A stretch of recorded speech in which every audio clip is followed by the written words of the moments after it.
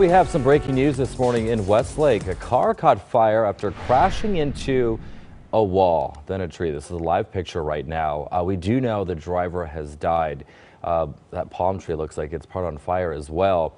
This is a live look from Mobile 2 on the northbound 101 near Rampart Boulevard. So at this point, investigators, they're trying to figure out what led up to this crash and also clear the scene.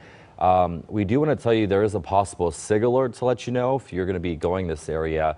We know at least one lane is back open. Traffic is backed up from Glendale Boulevard. So if you're not able to avoid this area, expect some delays. And as you can see, fire crews will probably be out here as well, making sure that this palm tree fire is extinguished as well. So just a heads up for you. All right. Well, turning now.